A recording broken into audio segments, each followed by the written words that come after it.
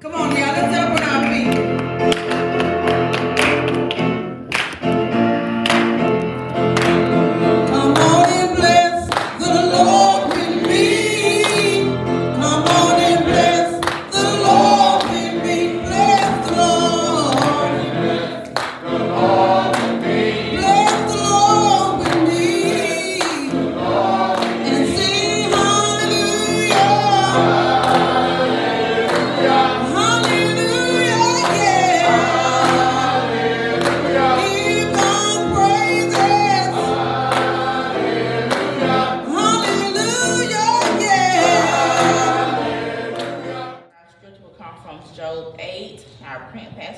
Job 8, 1 through 10, 20 through 22.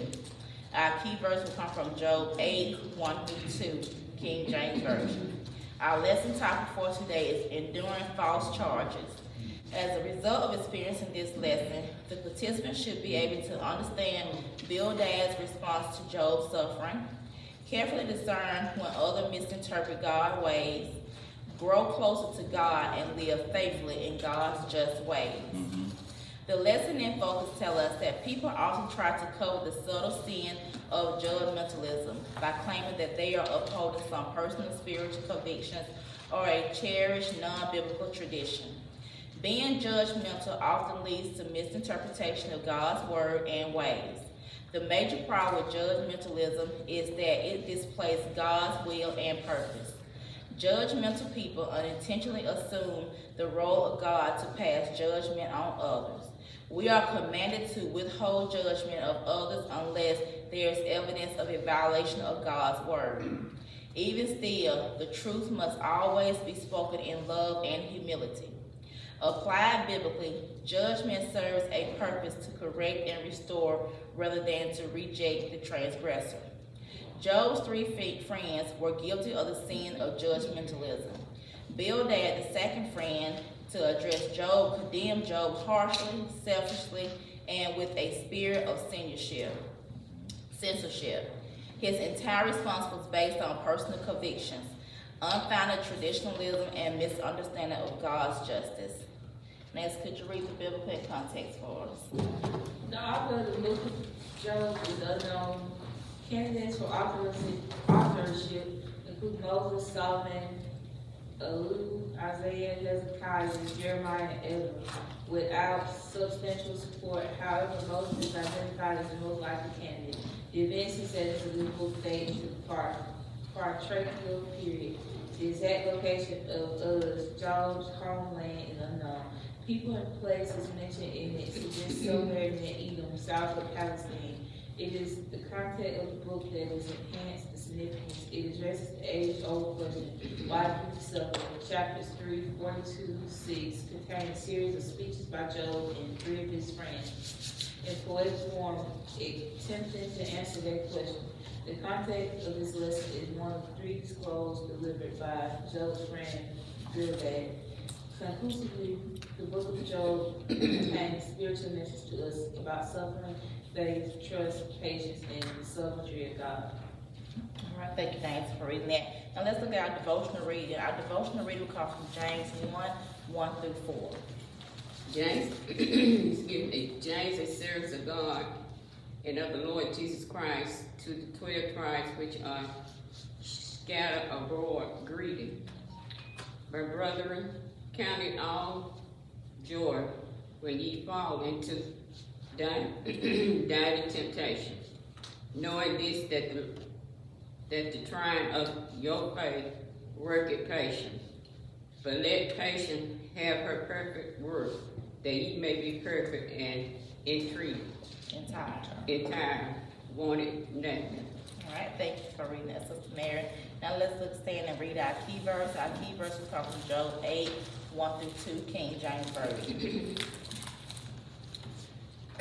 Then answered Bildad the Shuhite and said, how long wilt thou speak these things, and how long shall the word of thy mouth be like a strong wind? Job 8, 1 through 12. All right, we'd like to turn this lesson over to our teacher, Deacon Sam Nicholson. Good morning. Blessing to see everyone here this morning, and we ask that we continue, as our superintendent said, to be praying for our church family members. We got sickness and in the church, and I know that if the church come together and pray, that God will move.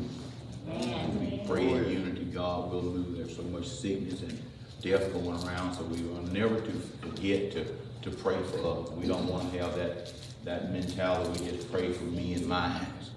We are all one body in Christ if we accept the blood of Jesus. Thank you this morning again in our lesson, a great lesson this morning, enduring false charges. It's coming from the book of Job, a very familiar book, and every time we read it, we bring out some things and that we may have not. God will give new birth to some things that we may have overlooked the first time. Enduring false charges. To endure something is having to deal with false charges, false accusations, false accusing. People accusing you of things that you have no idea about. And James talks about that viper, that tongue, and how poison it is, and how it can kill, and how it can be, how it cannot be tamed. And that is one of the things that we as Christians should learn to do, is not get into that judgmental mentality. Why this lesson matter? I'm read this where it goes. That people tend to rationalize why bad things happen. How do people respond when they are faced with tragedy, natural disaster, birth defect, atrocious crime, etc.? Job remained faithful to God after several tragic events occurred in his life, even while his friends questioned God's justice and Job innocent. Now, every one of us is familiar with Job, the story of Job, how Job had everything just happened to him. Just one thing happened after another. Job lost his family. He lost his financing, and he was stricken with bad health. And all of this happened at one time. And then now Job is going through, and you read where Job had got to a low place of depression. The Bible said that Job even cursed the day that he was born. And Job is known, the pen said that man is born of a woman but for a few days, and they are filled with trouble. So Job had experience of how trouble can fall on any of us at any time. Okay, we want us to begin with Job, the 8th chapter, someone reading verse 1 through 7 for us. Then answered Bildad the Shuhite and said, How long wilt thou speak these things? And how long shall the words of thy mouth be like a strong wind? Doth God pervert judgment, or doth the Almighty pervert justice? If thy children have sinned against him, and he have cast them away for their transgression, if thou wouldst seek unto God betimes, and make thy supplication to the Almighty, if thou wert pure and upright, surely now he would awake for thee, and make the habitation of thy righteousness prosperous. Though thy beginning was small, yet thy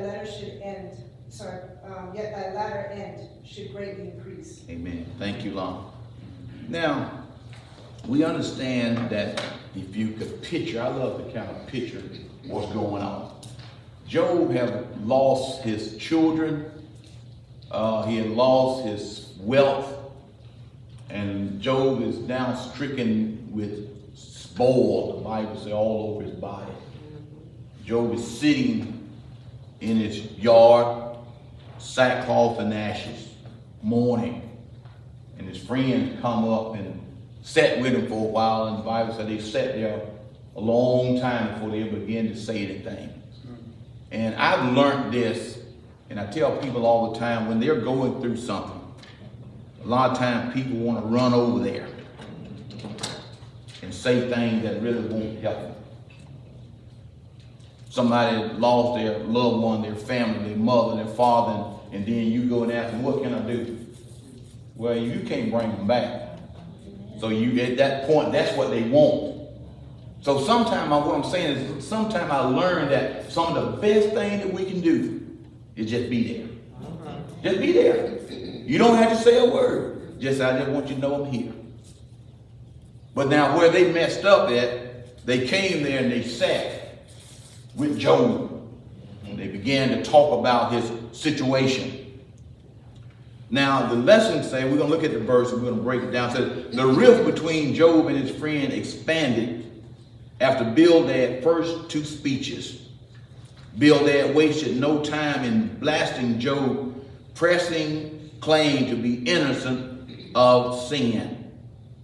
Bildad bluntly accused Job of being self-righteous windbag. In other words, you just talking. You've been talking something, but you don't live what you talk. His approach was analytical and objective with no room for compromise. His theology accounts for only two kinds of people: the blameless before God and those who conceal their sinfulness. He concluded that God's response to these people was to bless the upright and afflict the sinner. Now, this was Bildad's opinion. Now, before we go in, when I got up this morning, I was getting ready. And this scripture came to my mind, and I jotted down the scripture that came to my mind, but I had to go back and read the scripture before and the scripture behind it. This is Galatians, the 6th chapter, verse 5, 6, and 7. He said, for every man shall bear his own burden. That's 5. 6, and let them that is taught in the word communicate unto him that teaches in all good things.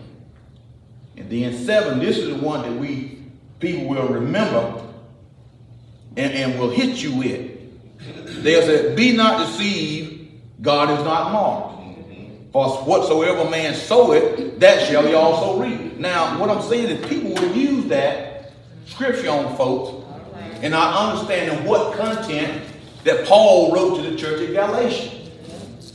If you're going through hard times, the first thing somebody going to say, oh, the Bible says, man sow whatsoever man soweth, that shall he also reap. Well, the Bible does say that. But let's make sure the content is right for what we're saying.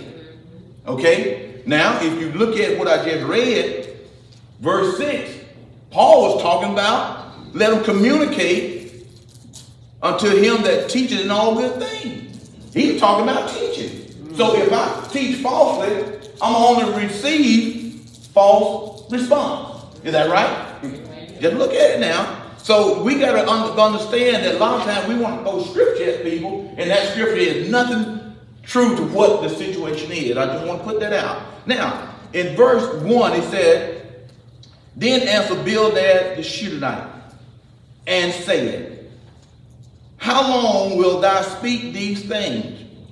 And how long shall the word of thy mouth be like a strong wind? He accused Job of being a windbag. What he's saying, they sit there and say, Job, you just need to come clean. It is no way all of this could happen to you if you was a perfect and upright man. It's just no way it could happen. Okay? That's what they're saying. See, we had to be quiet. I'm just going to say quiet. Because we can go there and attack people because they're going through something and never know what's going on in heaven. Okay? They didn't know what had went on. They just looked at what they saw. Job now is one of the richest men in the land above. Family, wealth. All of this happened to Job in a little span of time. He said now, in verse 3, Bildad said, does God pervert judgment? And doeth the Almighty pervert justice? He's saying that God is a God of judgment and justice. Now, Bildad's confidence in the justice of God is the idea that Job could only receive this trouble from God as punishment for his sin. That's what he's saying. You get punished for your sin. I like what God has said. And what I said now, Bildad and his other friends, 2 friends, they sitting there and they accusing Job that the reason why you're going through this is because of your sin. You're a windbag, you're talking, but you're not practicing what you preach. Now, people say that, you know, you ought to practice what you preach. Barry White said it even better where he was talking about some love. Barry White said you ought to practice what you preach. But he wasn't talking about this. He was talking about some love. See, I understand Barry White content, and I got to understand what he's saying here. Now, in Job 2 and 3, that's why we said, in Job, we go back to Job 2 and 3. Job's 2nd chapter 3, he said now, and the Lord said unto Satan, hast thou considered my servant Job?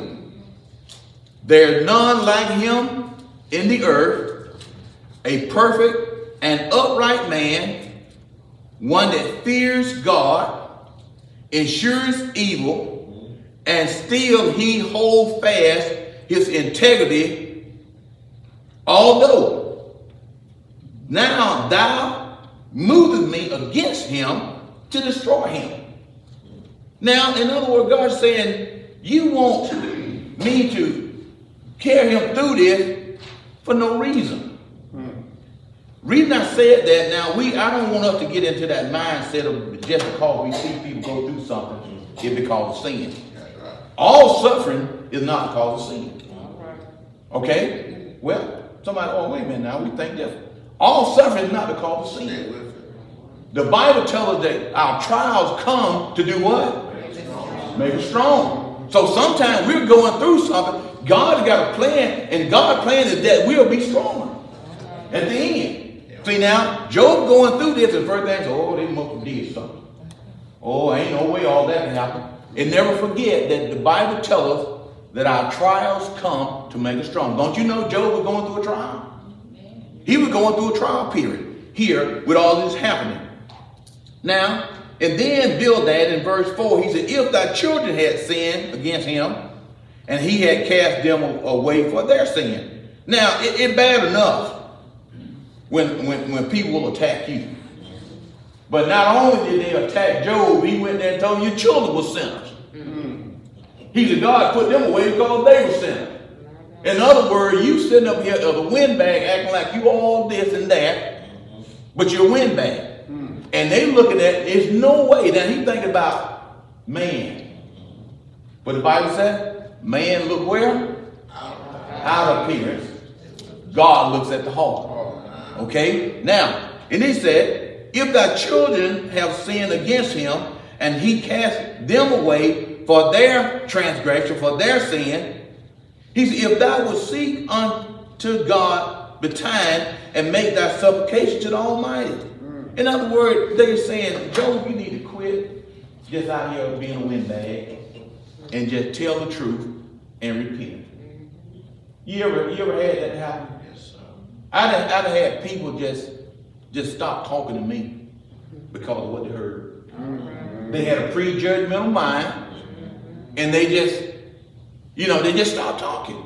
But I don't worry about that, because I'm more concerned about what God sees than what man sees. Oh, yeah. My brother said it best. With people, every time we even come close to the mark, they're going to take it higher. Because they never want you to succeed. Amen. Oh, he about to get there, I'm going to take it a little higher. So now, we ought to not get that mindset, because we never know what God's plan is for each and every one of us out here. Nobody knows. Amen. Now, he said, now, if thou were pure and upright, surely now he will await for thee and make the habitation of thy righteousness prosper.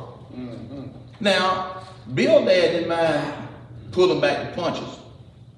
He told Job in that verse, he said, Job, if you were really pure and upright like you said, God would even come through for you now.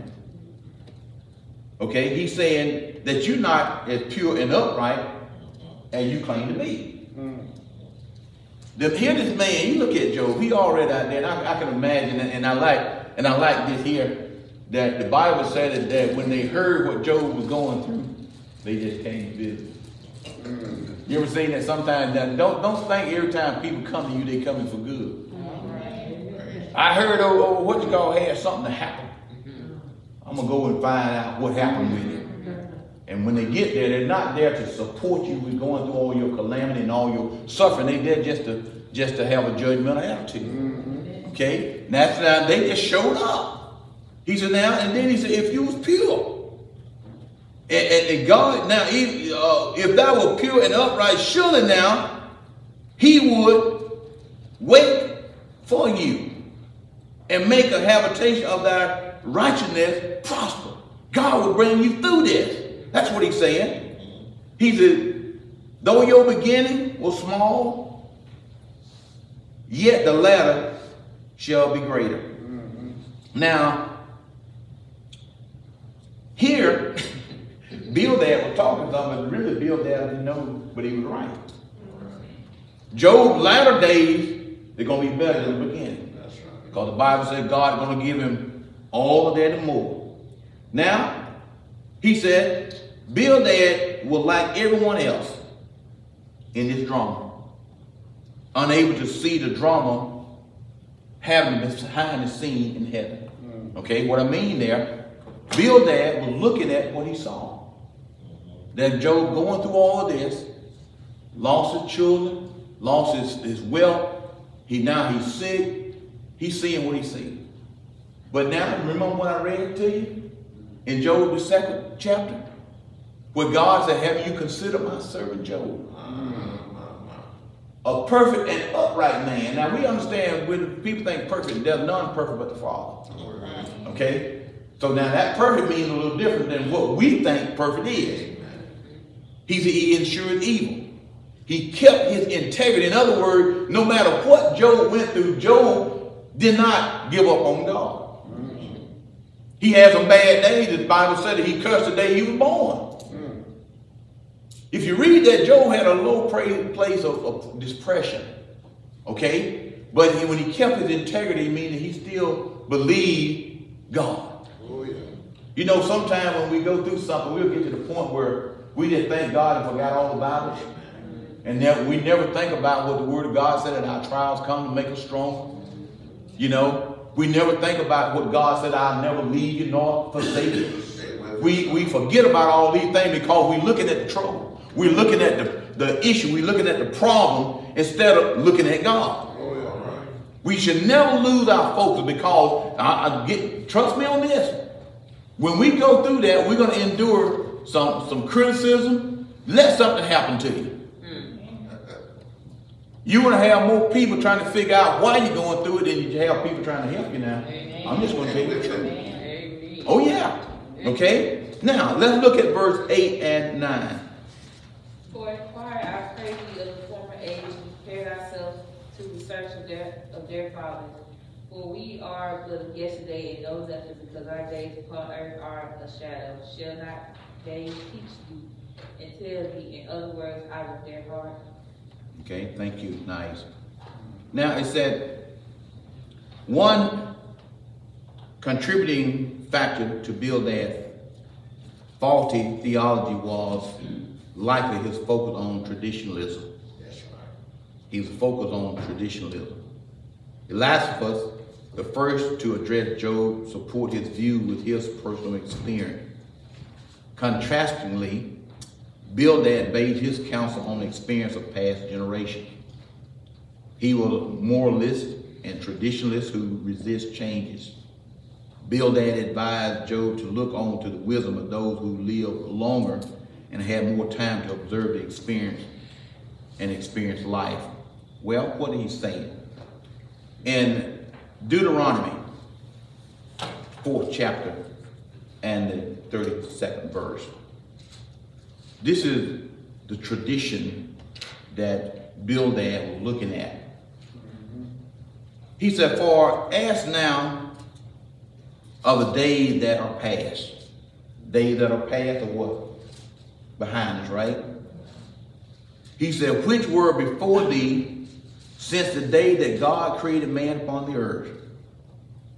He said, ask now from one side of heaven unto the other, whether there have been any such thing as this great thing is or has been heard like it is. Now, when you look at that, Bildad is saying in the past, God punished for sin. God rewarded, and then God punished. He said, you look back at how it used to be. Traditionally, and you know what I found out a lot of time when people want to attack you with false charges and false accusations, whatever it is, a lot of times they're going to go back to old stuff. They go back to old stuff. They forget the fact that God had paid the price on the cross. And I don't care how bad we were yesterday. If we ask God to forgive us for yesterday, we step into a brand new day today. Okay? We keep that mindset. If not, we can never go forward because people are going to always take you back. They're going to try to keep you back. If they always pulling you back, that means you're not going forward. You done changed, but they want to tell you how you used to be. You have some tragic happen in your life. They're going to tell you suffering for a cause. They're going to tell you a man, whatsoever a man soweth, that shall he also reap. But you need to read Galatians a little more. See what Paul was talking about. See, we take that and we ball it up hard and we'll throw it and want to knock it down with it and really don't know what it is ourselves. Okay? Now that's what Bildad he's saying. So inquire, in other words, check it out. I pray you of the former age, how it used to be. And prepare thyself to search of the fathers. And then he said, for we are but of yesterday, and now nothing, because our days upon the earth are as a shadow. In Psalms 35:9, David wrote, he said, behold, thou hast made my days as a handbreadth. And my age is nothing before thee. Verily, every man at his best state is altogether vanity. Every man at his best state is altogether vanity. Now, Bildad said, for we are but yesterday, and know nothing, because our days upon the earth is as a shadow. What happened with the shadow? It fades away. It leaves. That's what he's saying. As a shadow. You see your shadow one time, like, hey, my shadow ain't have a shadow. And sometimes a day it'll follow you all day long. But it said at some time that shadow going to appear and it's going to disappear. He said, for we are but of yesterday and know nothing, because our days upon the earth are as a shadow. Shall not they teach thee and tell thee and utter word out of thy mouth? He telling Job, your life is just a shadow. You're going to sit here and act like you did nothing wrong. All of this happened in your life. You lost your children, you lost your family, you lost your finance, you lost all of that, and now you're sick, and your days are numbered. Your days are numbered. That's what he's saying, your days are numbered. He said, you ought to learn from that. He said, what? Shall they not teach you and tell thee and utter words out of their mouth, out of their heart? You ought to come out, he's saying. He called him a windbag that you don't know. You just talking loud and saying nothing. You talking something you're not living. But you know what? He did not know the conversation that God had in heaven about Job. People a lot of times want to throw rocks and cover us up and all that and never know what plan God has for us. The Bible said God said he had a plan for us. Now, let's look at verse 20 through 22. Behold, God will not cast away a perfect man, neither will help the evildoers, till he fill thy mouth with laughter and thy lips with rejoicing. They that hate thee shall be clothed with shame, and the dwelling place of the wicked shall come tonight. Okay, thank you, nice. Erroneous. and unsupported ideal about God lead to incorrect assumption about him, how he relates to humankind. Bildad did not possess accurate knowledge of how God's justice applies to Job. He didn't know. And that's why it is important to us. One thing that we ought to know and apply to our life, the Bible tells us to judge not. Amen. Whatever judgment that you mete out, it'll be meted back to you. Amen. Now that just is plain as those lights up there. We know what that means. He said, judge not. Amen. But still we across that line. Amen.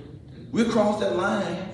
And we got to stand before God. We got to stand before each other. Amen. We got to stand before God. Amen. So the thing is not about me finding your fault and you finding my fault. It's about us keeping our integrity in God. Amen. Knowing that when we sin, we have an advocate with the Father, which is Christ Jesus. Okay, so we don't have to stay in that because he had already took all of that to the cross. Okay, and now he's saying that we must apply what we know in truth. And it's just like this. I'm going to say it this way. If I went and bought me a suit, I can't send my brother Robert to try it on. You know why? We different sides. Get what I want you to get my point. He gonna come back to Sam, here's your suit. When I get that suit, the coat too big, the pants too big, they too long, it don't fit me. Why? Because I didn't do it myself. My point is that we first got to try to take God's word and apply it to ourselves. Amen. It got to fit ourselves. I can't make it fit nobody else. I got to use it on me for it to fit. I can try it on somebody else all day long and I still walk out here sad. Because I never put it on myself. See now, Bildad did not understand. He said, behold, God will not cast away a perfect man, neither will he help the evildoer. Psalms 37:24 said, though he fall, he shall not be utterly cast down, for the Lord uphold him with his hand. Not with the man hand, but with God's hand. Amen. Now, accepting Jesus Christ as our Lord and Savior does not give us an exemption from trouble. They're going to come. They're going to come. Just like when Jesus was acknowledged, when John baptized him in the Jordan River, as soon as he come up out of the water and God acknowledged him as my beloved son who I'm well pleased with, what happened? Led in the wilderness. Soon as we want to stand for God and do what's right, get ready.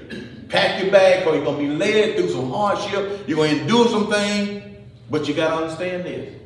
We got to stay with God. Amen. He said, though he fall, he should not be utterly cast down, for the Lord uphold him with his hand, God's hand. 1 Thessalonians 5:23 and 24. He said, and the very God of peace sanctify you wholly. And I pray, God, your whole spirit and soul and body be preserved blameless unto the coming of our Lord Jesus Christ. Now, in this Thessalonian, they praying for the church. They're getting ready to leave. And he said that they pray that God will guard your body, your spirit, and preserve you. Now, what y'all say? We go to Thessalonians, we in Job. It's the word of God. When we come into that relationship with God, accept Jesus Christ as our Lord and Savior, we're sealed to the day of redemption. That's right. Okay? Do that seal mean that we won't go through something? Yeah, we'll go through something. You can be sealed, and sometimes when they used to can something, you didn't want to open that seal because you let something get in there and contaminate a little bit. We sealed to the day of redemption, but we still going to have some trial and tribulation. And anytime they come, don't let them make us walk back. Even everything that Job did, and you think now they showed up, they were friends. I like this here. When you know your enemy, you can't let your enemy get close to you. But then you got to watch them one so-called friend. They came and never said a comforting word to Job. All they did was try to tell Job, Job, you sitting up here acting like you ain't done nothing. You've done all this. There's no way this would have happened to you if you had been a perfect and upright man. But as I said, they didn't know what had happened in heaven. When Job, God allowed Satan to do Job this way. His trials are coming to make it stronger. We go through something. We should not lose hope. We should not lose our faith in God when we face these things. He said now, and then 21, till he fill thy mouth with laughing and thy lips with rejoicing. What we need to do is just continue to pray and continue well doing. I know with me sometimes when I went through some hardship, and the scripture that comes to don't grow weary in well doing. Don't grow weary in well doing. He said, you reap if you faint not. You reap if you don't give up. Now that scripture there alone, when you're facing some hardship, that scripture alone ought to bump you up a little bit. You know? Because a lot of times when we're going through, the first thing we want to do is give up. But the scripture tells us, don't grow weary in well doing. You reap if you faint not. Okay? Now it says, Bildad was correct in saying that God is entirely just. He was right. But his reasoning and application of the truth was not grounded in sound doctrine.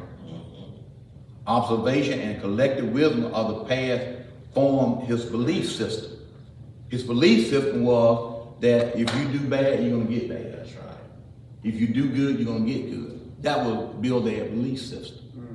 And like I said, there are a lot of times we'll take a scripture, and when we want to use one, let's make sure we read it. Don't just pluck out that little part that we want. Amen. We need to read before it and read after it to get understanding what is being discussed, who it's being discussed for, what application it is for that word. Because you find in that Bible, there's some scriptures that's identical in words. They the same. But if you look at it, it's a different time. It was saying for a different time. So when we're going to holler, the Bible says you're going to reap what you sow. The Bible does say that. But when I read it, he's talking about some teaching. He's talking about some teaching. Now he said, they that hate thee shall be clothed with shame, and the dwelling place of the wicked shall come to naught. Now, why was he saying this? They that hate thee shall be clothed with shame. As I said earlier, we're never to give up when we're facing trials. Because God is going to vindicate it. He said, vengeance is mine, said the Lord. Amen. He's going to vindicate us. Our safe net is that when we know what God's words say, we act upon it. If we're saved, God did not save us to be a judge of other people. Amen. That's not why he saved us. Amen. If we're saved to be a light. Amen. And not a judge. Amen. Okay, so we don't want to get that twisted. Let's not get that twisted. Amen. God is the only judge. That it said we're going to stand before God. Amen. You're not going to stand before me. You're not going to stand before the pastor. Amen. We're going to stand before God. Amen. So when you go to court, who you stand before? You stand before the judge. Down here. But up there in that great white throne, we're going to stand before God. So we don't need to judge. Amen. When we're come to knowledge that we're saved, our mission is to be a light. Amen. Not to false accuse. Amen. Not to say why somebody going through this or why somebody going through that. Because we never know. Amen. We never know. Amen. Okay, Pastor, we're going to let you come and have our final words. Thank you. Praise the Lord. Thank God for his word. That is strength, brother and sister, that made comment this morning. And I think it's a wave of hope that lies in us when we read these types of lessons, it's built up us on the inside. That things that us a picture taking, we first look at ourselves. And we learn that we're going to grow. We got to be humble enough to hear when the Spirit talk to us. And I believe the Spirit do talk to us. Amen. But and when we see this come up on there, just be quiet. You know, a lot of people don't want that. But if you in God and God in you, just be quiet. He'll fight your battles for you. You don't have to fight for righteousness. Now, the Bible tells us that Shunammite and Bildad, he had a teaching that he had been taught, like we do. That if you do good, good will come back to you. You do bad, bad. And that's true. But we leave out the equation about God. That's right. God had a conversation in heaven, had already planned. Like he told me and you that God got a plan for our life. Not to harm you, but prosper you. And people, because they got something, it ain't an indication that it's God. That's right. But they use that for the people that don't have. Say, if you get this right here, that means God is blessing you. But the saints, those who study to show their self-approval, God will feed you with wisdom and knowledge in his word. Amen. But don't you try to be a God. Amen. Amen. God can work all by himself. Amen. And if you know some people are ignorant to the word and ignorant, don't call nobody out of their name, just don't know.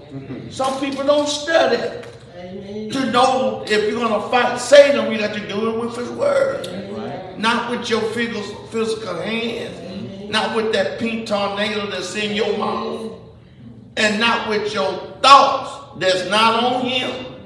You can't make it that way. We want to be a light over here at Repton.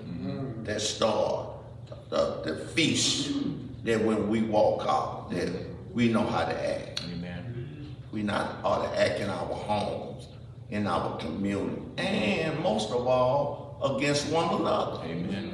When God said you can't be by yourself.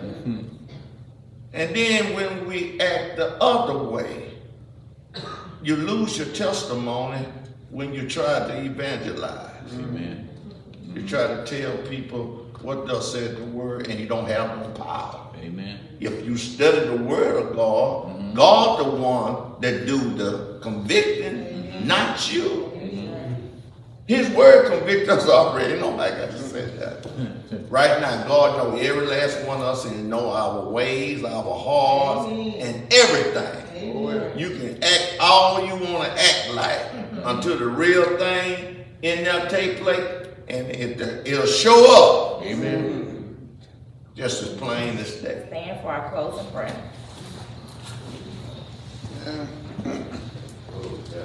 God, let's go draw close to you so that in this time we will be mindful of your compassion yesterday, and that the compassion we can point others in to you